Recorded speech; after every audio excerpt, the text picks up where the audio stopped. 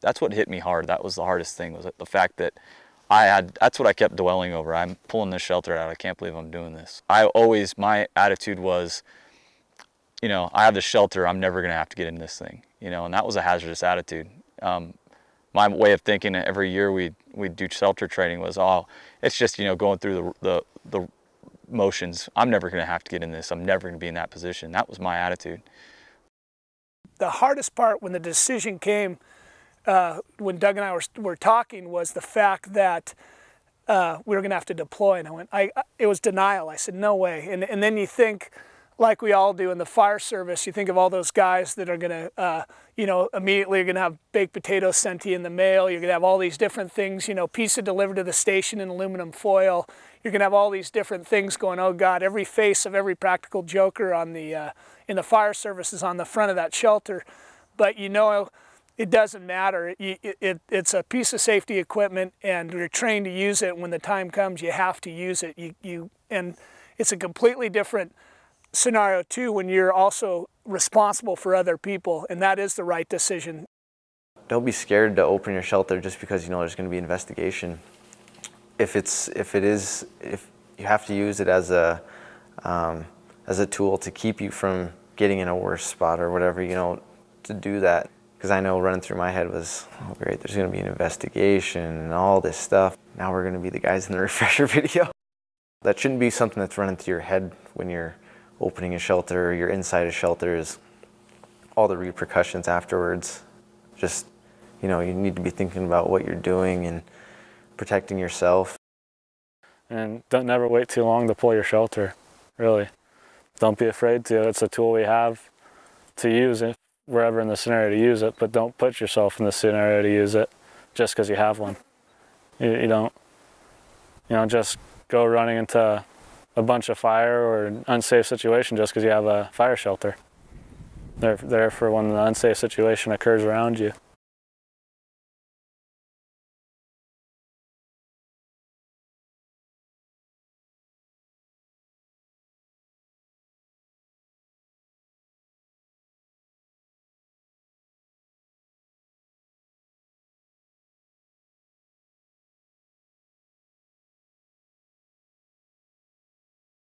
Well, I had a new generation shelter, pulled out of the case really easy, out of my line gear, grabbed the 2 yellow tabs on it, flipped it open. The wind wasn't really extreme at the site. It was just second nature to pop the shelter out and to follow the steps and put your feet towards where the fire is going to be coming, grouping people up so we were in tighter proximity. Everything really seemed to go just like the trainings say. I remember almost laughing to myself because you hear over and over how the wind's going to be blowing, things are going to be loud, things are going to be crazy. You know, when you do it out on a lawn in a spring, summer day, it's nice and easy to do. But in that situation, the wind was 50, 60 miles per hour. I mean, enough just to be popping trees over all around you. The heat, the embers, the smoke. I mean, it was, with all those different environment factors, it was a lot more difficult than any training I've ever prepared for. I proceeded to open up my shelter. The plastic tab on it had broken off when I tried to rip it off, so I had taken my glove and put it underneath my armpit, and I also had my radio under my armpit. Got the wrapper off the shelter, and I proceeded to get in the shelter from the ground. The winds were so great at that point that if I had tried the traditional way of stepping into my shelter and then falling to the ground, I believe my shelter probably would have been a kite. Well, my hands were burnt, but it ripped open easy, just as left hand, right hand, you grab it, you shake it out. But it was so windy, it caught some air, and I held on to it. And if I would have lost it, I probably would have died. So I finally I got into it and laid into it and kind of just tucked my legs back, held everything. Got my elbows situated, and that's when I started digging the hole for my face because it was so hot and hard to breathe in there. It was pretty intense. And I look up and it's overhead, and it's just red and orange above me. The plastic didn't want to come off the shelter itself, and so at some point I just kind of took the shelter and was kind of putting it between me and what felt like the hottest spot, which was right above the right side of my head. And I'm staring at just seems like chaos to me. But at the same time, trying to fumble with the pack. So after about a couple seconds, I finally get the pack open, and I'm pretty much in the water. And now I'm starting to get the pack open and the shelter deployed.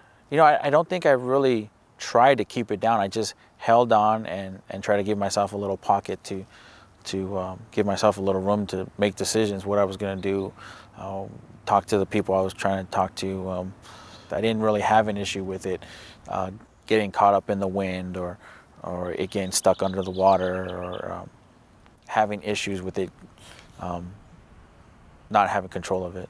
I just remember just taking as much as I could and giving myself enough space in there and just holding it down with my hands. And actually, I think after a while, I think my engineer, he didn't have a shelter. He ended up coming in with me for a little bit just to get away from the smoke and all that in there that was just sitting.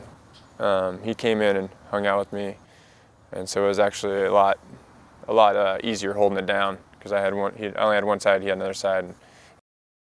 I would hope nobody would ever, if it came down to 2 people, 1 shelter, that you would turn someone down, you know. I don't remember us having a quick, can I get in? Yeah, get in, kind of thing. I just remember the sensation of burning, him yelling, I'm burning, I'm burning, we need to deploy, And, I just remember the shelter, once we shook it open, it popped open and we were just scrambling to get inside, I'm curled up at the front of it, just tucked up in the top, and he had kind of grabbed the edges and just sat straight down, so he was leaning forward, and he was trying to sit on the edges, and I was just kind of huddled up at the top of the shelter. I made a conscious effort to keep my gloves on, and I didn't have any trouble whatsoever deploying the shelter. I remember shaking it out, and the winds were pretty erratic, and I at one point almost lost it. I had to kind of like grab it again, and I was like, oh, anybody see that? Like, that would have been pretty embarrassing, as it goes blowing down the hill or something of that nature. So, but I remember keeping a pretty firm hold on it, and then just like they taught us, kind of got inside of it, dropped to my knees, made sure that everything was inside, held it down with kind of like my lower legs and my forearms. Just from using the practice shelters, they come out easily. So I just remember grabbing mine and shaking it, and it was still stuck in there, and it just took me a couple shakes, and I just for a split second said, come on, let's go. As I'm shaking it out, and everybody's around, and we were close together at that time. We were all doing it, and then it came out and opened up nicely after that.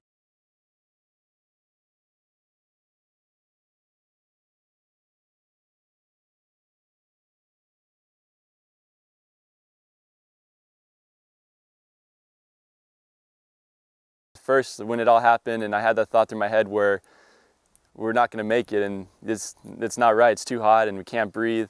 But then as the shelter was over our back, it was like, hey, I can breathe again. You hear they say it's like closing the door on the oven, and it really was. I mean, it was just amazing crawling underneath. And once inside the shelter, for me, at that point, I knew we were going to survive it. I mean, it was like shutting the door on an oven. It was the heat outside, from it actually being burned while trying to get in your shelter to finally getting it over the top of you and laying down and getting actually what seemed like a clean breath of air, even though you're facing the dirt, and it was completely night and day difference. I mean, no way to describe it. It was a huge relief to get in the shelter.